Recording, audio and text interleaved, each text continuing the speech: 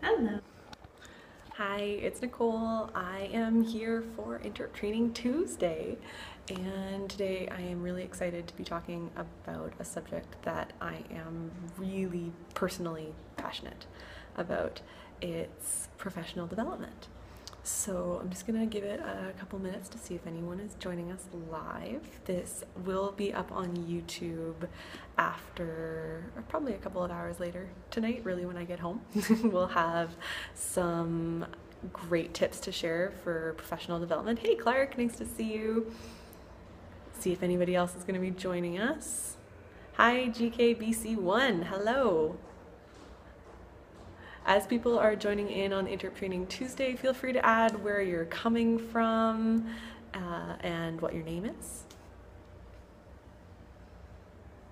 And we'll get started in just a minute. From the UK, hi, welcome. So yeah, we'll be getting started in just a minute and sharing some of my personal favorite free professional development tips and tricks and resources that are out there. This is a subject that I am incredibly passionate about. I've spoken at a couple of conferences about the need for professional development in the interpretive world. Specifically, we're going to be talking about development in interpretation. So as a naturalist or an environmental educator, really anywhere in that field, a public speaker as well, anyone in sort of visitor experience would benefit from this. And specifically, I'm going to be sharing some free resources that are out there in terms of what interpreters can take advantage of in their field, regardless of whether they're heritage interpreters or natural interpreters, but free resources that I have found that really help my own personal interpretation. So this is coming specifically from my own personal experience. It's going to be short and sweet. I don't want to take any more than probably 10 to 15 minutes of your time, 10 when we actually really get started.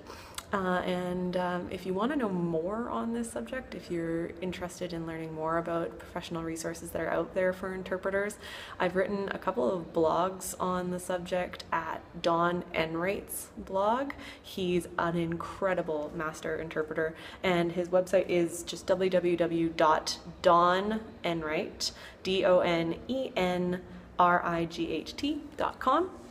That in and of itself, his website, his blog, is an incredible free resource for interpreters. He's been doing a really great series on the visitor experience and finding your interpretive voice lately. So that would be probably the first tip that I would give. And I think let's get started. We've given people a little bit of time to join us if they're going to. Hello, Interpretation Australia. I saw you sign in. Nice to see you. So I want to share my free tips and resources for your own personal and professional development. And I do say personal development because I think it's really important to remember in our profession, you put a lot of yourself into your interpretation. And Clark is making a very good point that heritage interpretation does include nature. Yes, thank you, Clark. I think I was meaning more so historical interpretation or natural interpretation, although the case could be made that all forms of interpretation could include all others. So we'll focus really on resources that are appropriate for all interpreters. And like I was saying, Don's blog is a great resource. There are a lot of other interpretive blogs out there. For those of you who are joining us, who are already in the chat, if you know of any great interpretive blogs out there, can you comment on those? Or if you're watching this on YouTube a little bit later, please add them in the comments. Hi, we've got someone from Miami joining us. If you're an interpreter and you know a great resource blog on interpretation, feel free to shout that out in the comments below and I'll try and read them as we go. I am sort of new to the blogosphere and also reading blogs, so it's not a place that I go to get a ton of my information. I have been relying more for free interpretive resources on podcasts. They are free.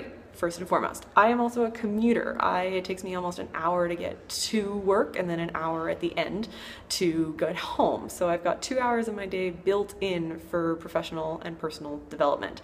And it's important to recognize that however you develop yourself as a person, it's going to influence and help your development as a professional.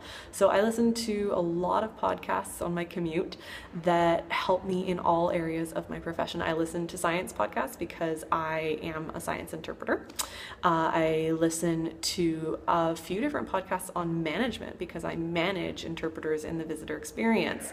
So a couple of my favorites are Creating Disney Magic. I'm a huge Disney fan just generally. And if you're looking for great visitor experience, Disney is one of the tops out there in creating that visitor experience. So that's a great podcast. Coaching for Leaders is another podcast that I've really been enjoying lately. And Manager Tools, really simple and easy title there. Thank you very much. So this is definitely a great resource for interpretive managers looking for management podcasts. But ultimately, I would encourage interpreters, no matter what their field, to find something that speaks to them about their resource. Whether it's a podcast, whether it's a blog, whether it's books, going to the library. I am actually broadcasting today from the Vancouver Public Library. So I spend a lot of my time in the library, and it's a great place to find resources on your resource, whatever that happens to be, whatever it is that you're interpreting.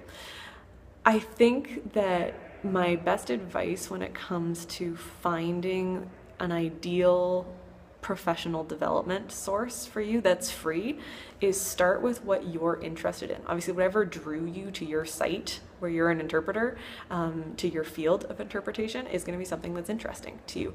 Try and learn even more about it. Chances are you know a lot. Look for that extra edge on that subject. Do that deep digging on the internet.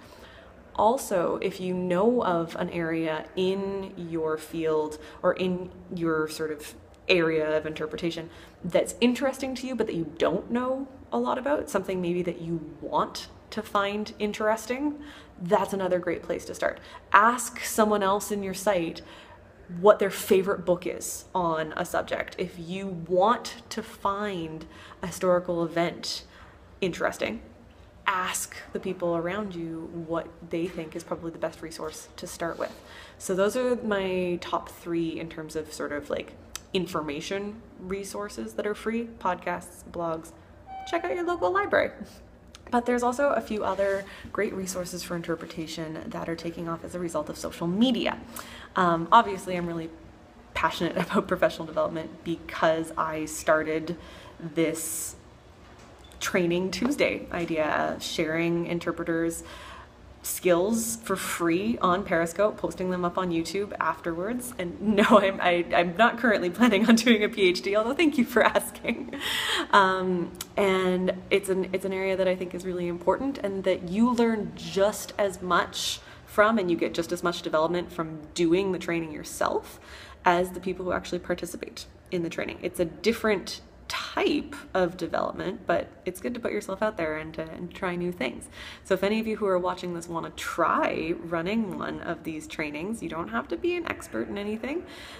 It's just an opportunity for you to practice your skills and share something that you are passionate about. Maybe you don't consider yourself an expert, but I guarantee that you have something unique to someone else out there to share in a new and different perspective.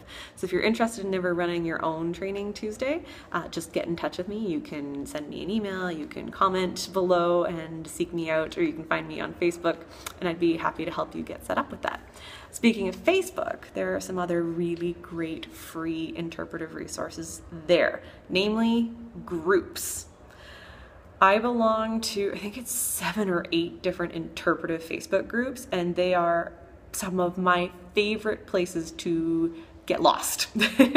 Namely, the Interpretive Theme Writing Think Tank is probably one of my favorites currently. There's also a few others that the National Association for Interpretation puts together for certified interpretive guides or certified interpretive trainers. If any of you who are on the scope right now are familiar with these groups or know of any others that maybe you want to share, feel free to add those in the comments below, and I'll read them out as they show up. Or if you just love the ones that I've mentioned, feel free to tap the screen a couple of times, just so I know if you've ever had the experience of trying out some of these Facebook groups. They're sort of like, well, as one of them is even called, they're sort of like think tanks. They're great minds in one space, all sharing and swapping ideas on really anything within the field of interpretation. It's a great place if you're struggling with writing a theme. Throw it up into the think tank, and thank you very much, and see what people come up with. Ask for feedback in your program development, especially now that Facebook has the opportunity to have videos. Throw up a video of something that you're working on, and the experts and coworkers and colleagues in that group will be really forthcoming with feedback for you. Interpretation Australia, yes, thank you. They have a great Facebook page that I've only just started playing around with. Interpretation Canada, since I'm from Canada, has another really, really awesome Facebook page that you can like and comment on.